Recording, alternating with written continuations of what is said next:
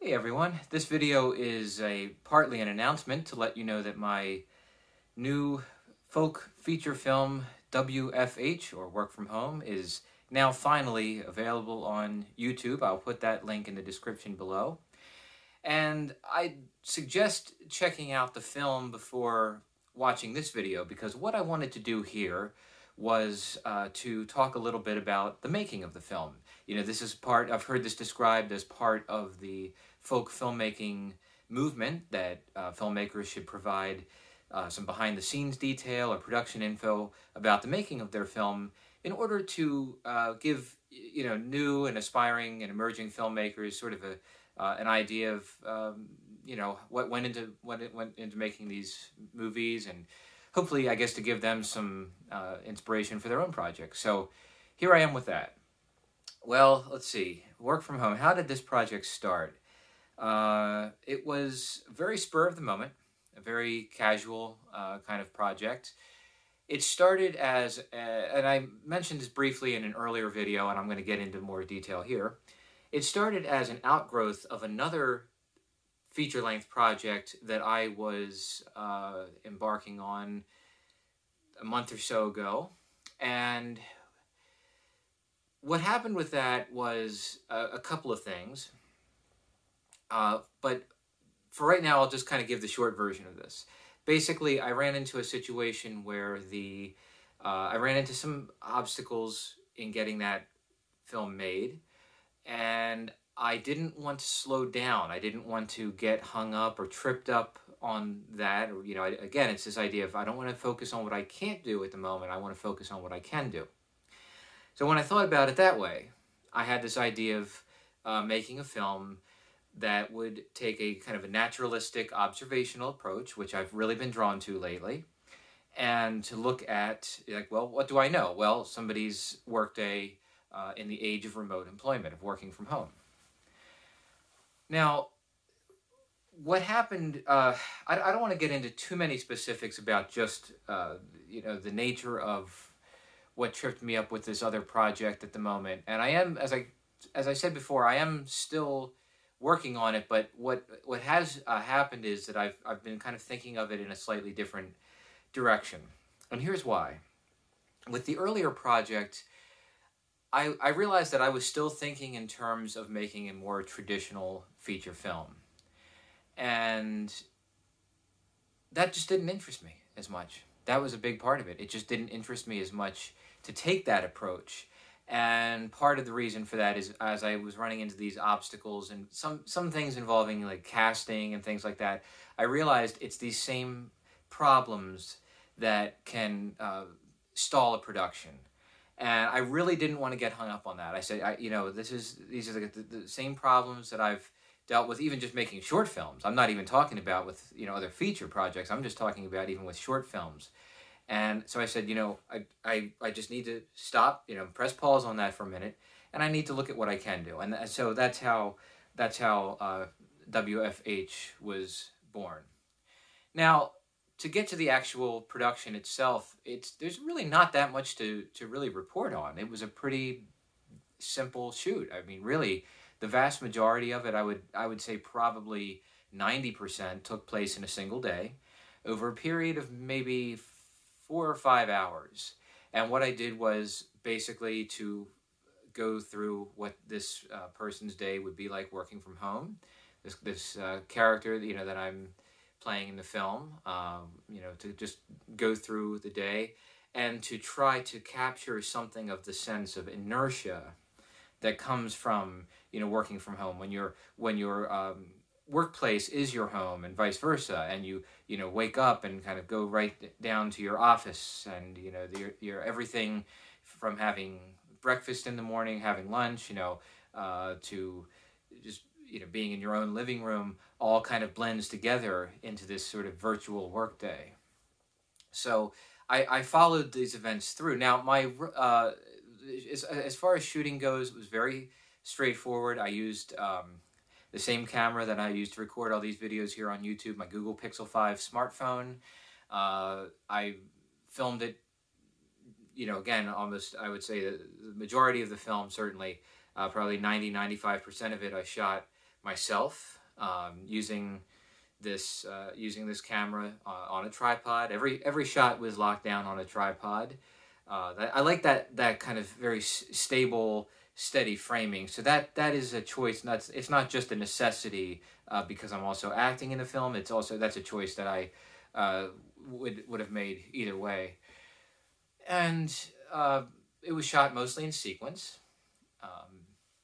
Trying to think what else there is to say about it. It was, like I said, it was done pretty straightforward. There are very few retakes. Very few scenes really needed to be reshot. There might have been a couple where I thought of some little piece of action or some little bit of business to do in this shot that I would, I would go back and retake it so that I could add that in. It would be smoother.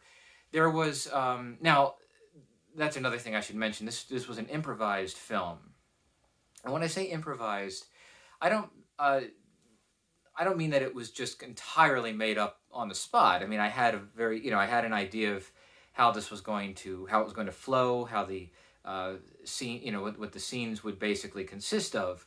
But the improvisation comes in when you're actually there on the set, actually shooting, and you really find, at least for me, I really find a film like this in the shooting and editing. It's a film that, I can have the kind of conceptual idea. Okay, we're following somebody working from home for a day. There's your idea. It's then how do you take that and film it? And so it was an improvised film. And so, like I said, most of it was shot in a single day. Now so my rough cut of the film ran 55 minutes. And I decided to cut it down. I mean, as I was watching it, I was trying to tighten the shots. Now, when I say that, if you see the film, there are a lot of long takes. Again, I'm trying to build this kind of tension that arises out of the inertia, the nothingness of these long stretches of time of working from home. Again, it's this kind of sense of time just blurring together, running together. But I still wanted the film to have its own internal rhythms. So part of that is, again, what I found through the editing. After I had all this footage that I shot, I initially put together, I sequenced the shots. I put the shots that I was going to use into a sequence in more or less, raw form, and assembled a rough cut, which was 55 minutes. And then I went to work editing this down. And what I realized in the process of editing was that there were still a couple of other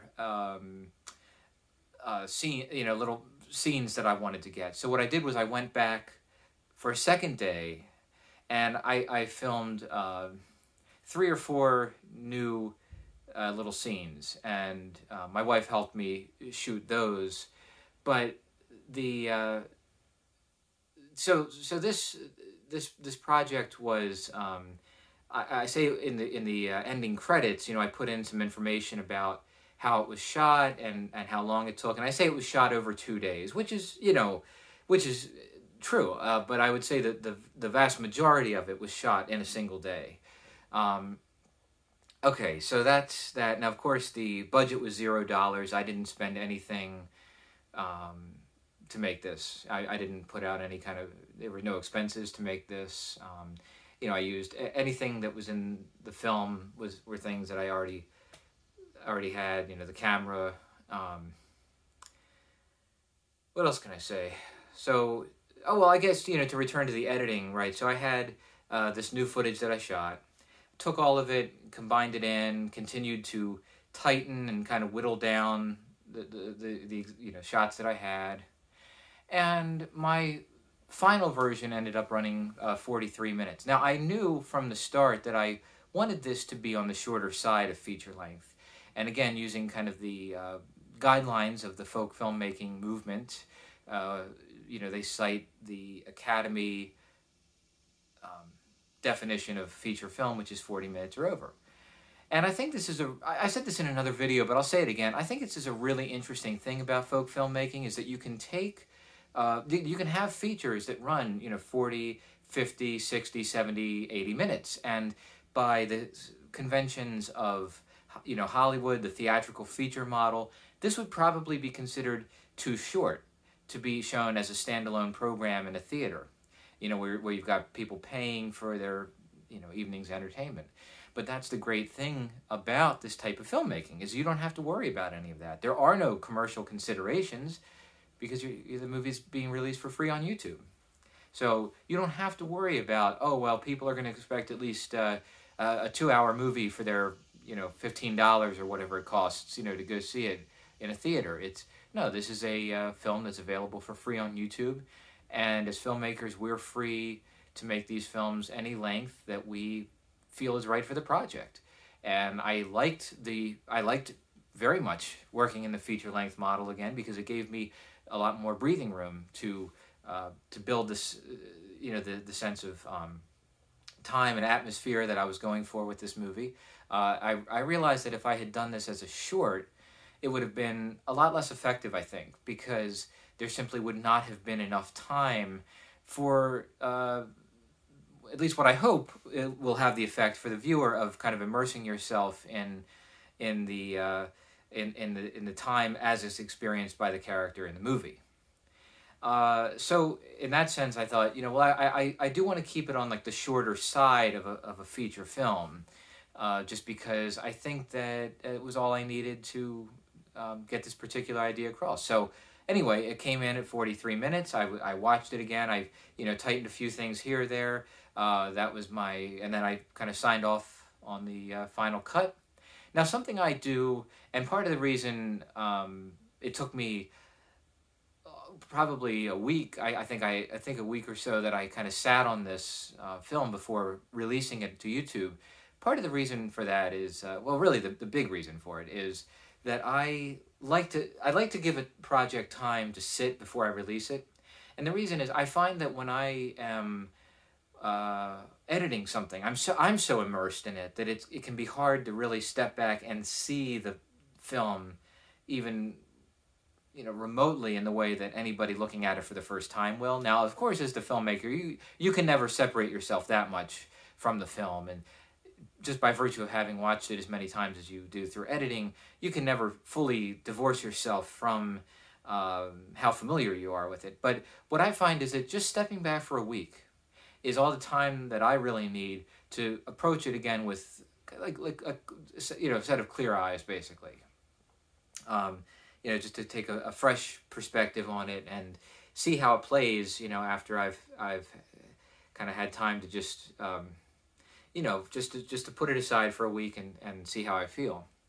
So as I rewatch it, I think there might have been I don't know. I can't remember if I don't think there was anything that I went back and, I mean, anything I would have done to it at that point would have been so minimal, but I really can't think that there was anything at all that I changed when I went back to it. I think I looked at it again and said, yeah, this is still, I'm still satisfied with this. I think it turned out, personally, I think it turned out pretty well. I mean, it was, like I said, a film that very much came together in the shooting and editing, from this kind of general concept that I had, so I felt like it achieved that. It was close to how I had envisioned it, and when everything came together, I was happy with how it turned out. So I watched it, and then, rendered the final version and put it up on YouTube.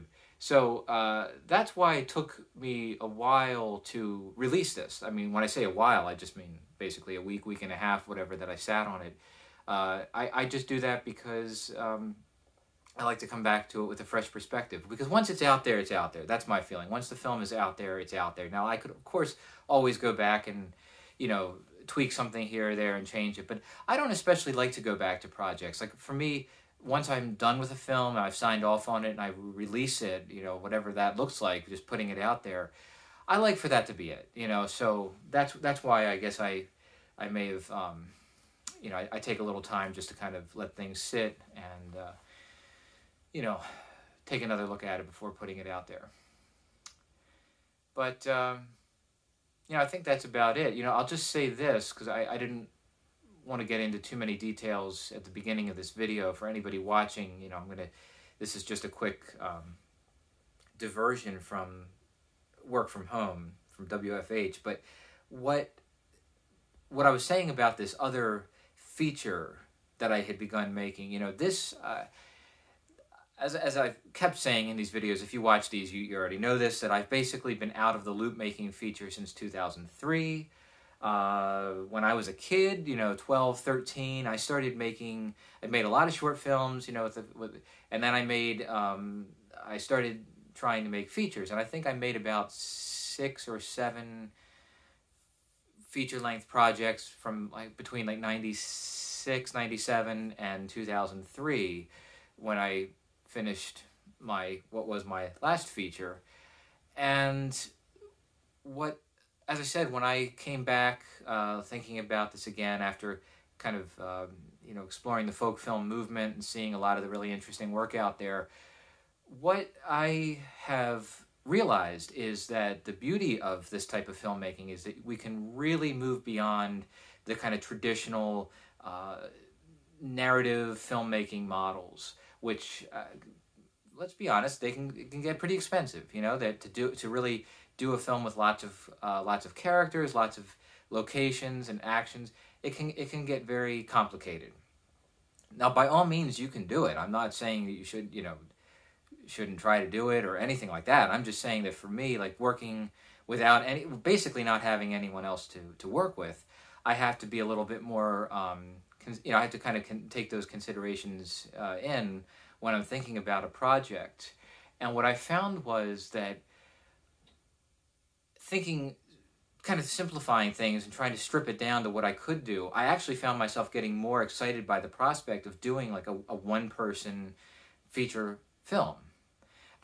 So to me, again, I don't view it in any way as a compromise or anything. I think of it as opening up whole possibilities that I hadn't even thought about, that frankly are more interesting to me at this point.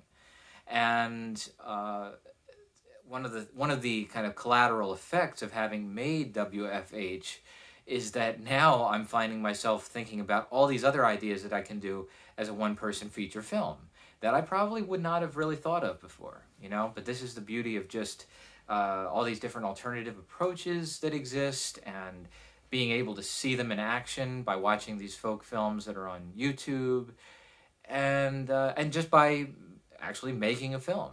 That's the thing, and this is something everybody says, and I'm just going to say it too, is you just have to get out and make a film. That's really how it happens. That's how you do this and how you learn.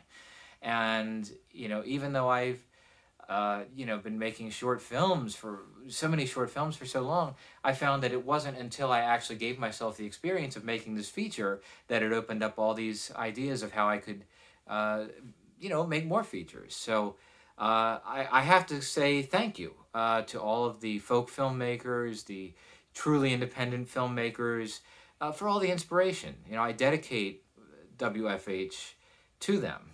Because I really have to say it was their inspiration to get back to making features, but not just making features, but thinking about how I could do it with what I have. And that's how this all came together. So thank you. And I hope that if you watch WFH, you'll find it of interest. I hope that you'll enjoy it. I hope that if you're thinking about making feature film yourself, I hope it can just be one more example that, to remind you that it can be done. Anyway, I think that's long enough about all this. I hope that this is of some use. I hope that it helps, I hope that it contributes in some way to the folk filmmaking project of, sharing how these films are made and maybe inspiring someone to do it themselves. Anyway, thank you for watching this, and I will talk to you later.